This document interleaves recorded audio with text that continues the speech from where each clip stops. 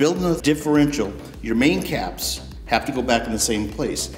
They're line bored, just like you'd find on a cam or on a crankshaft. And there's a big machine that comes in this way, and it machines it all the way across. So this matches this. The races sit in there, they're nice and tight, and they're even on both sides. So the cap needs to stay in the same spot, same direction when you put it back together.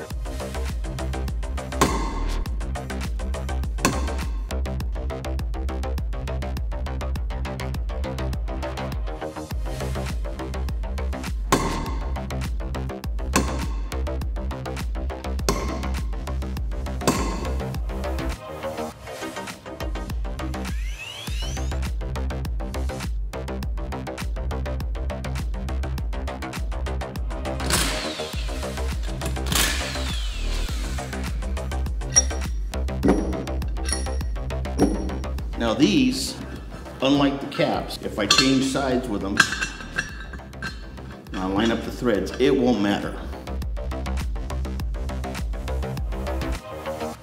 Now we're going to install the pilot bearing. One of the reasons the 4/9" is such a popular rear end, especially in racing, it has 3 bearings on the pinion. You have an inner, outer, and a pilot bearing. This helps deflection of the pinion and a better contact pattern with the ring gear under acceleration. As you accelerate, deflection on the pinion is the pinion driving the ring gear away from itself.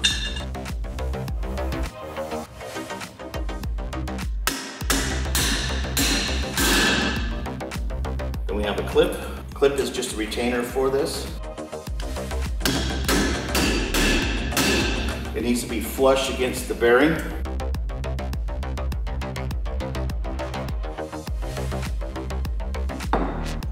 On the carrier bearings, there's a certain taper. Taper goes out.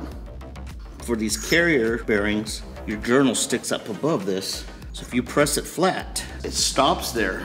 We've taken an old bearing, took the cage off, honed it out, so it fits over our journal, matches up perfect. Also, always give it a spin. Make sure we're not offset.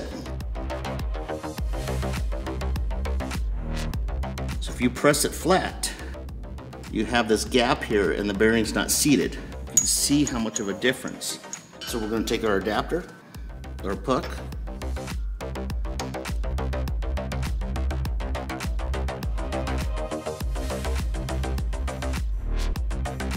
even though your gear is machined from the factory, you want to take some kind of flat file, and all we're going to do is go over the top of the ring gear, make sure there's no burrs or anything. Rotate, 45. If we don't do this, and there's a high point or 2 in this thing, when you put it on the carrier, your backlash can change.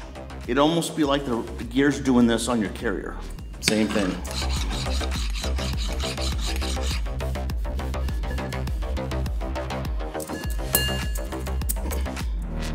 For ring gear bolts, you always want to use some kind of thread locking compound, because you don't want these bolts backing off.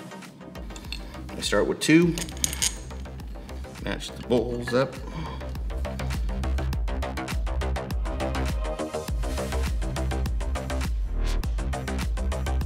We're gonna seat the ring gear on the carrier.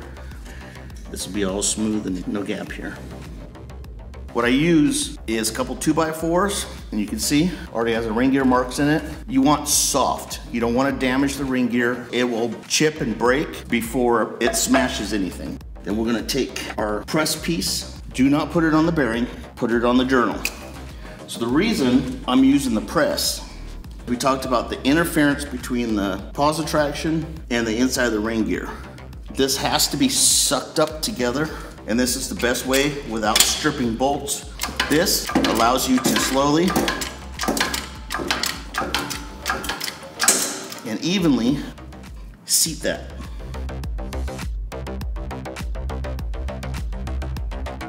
Torque is based on a bolt size diameter. So these ring gear bolts are 7/16, so they take 60 to 65. If they were 3/8, it'd be less. It'd be 45 to 50. 2, 3. And this just assures that you hit every single ring gear bolt. We're all seated.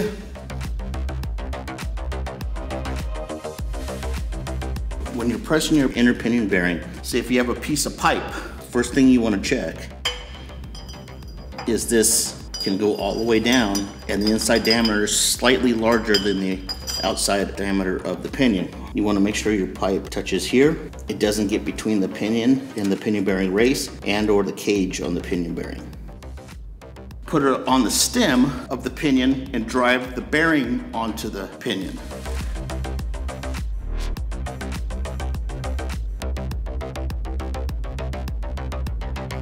As you can see, our inner pinion bearing is seated.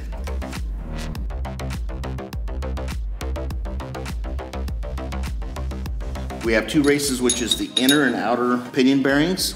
A stock pinion support has the same size bearings, inner and outer. This is Daytona. Daytona, they have the same as the stock outer, but they go to a much bigger inner. Inner pinion bearing race going in, no lubrication. It's gonna sound nasty like that. So the pinion bearing races, you wanna go in dry. You don't want this with a preload spinning in that housing. It'll tear that pinion support up. You want this race seated all the way down to that ledge.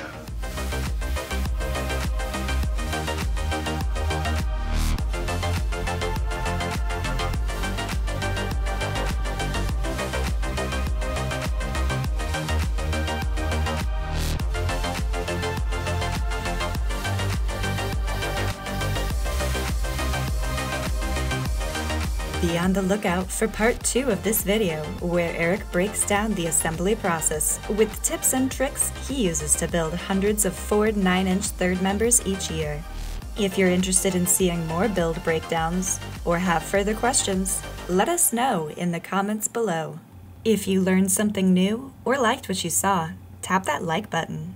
And remember to subscribe to be notified about the next fun project in the Rear Wheel Performance Garage.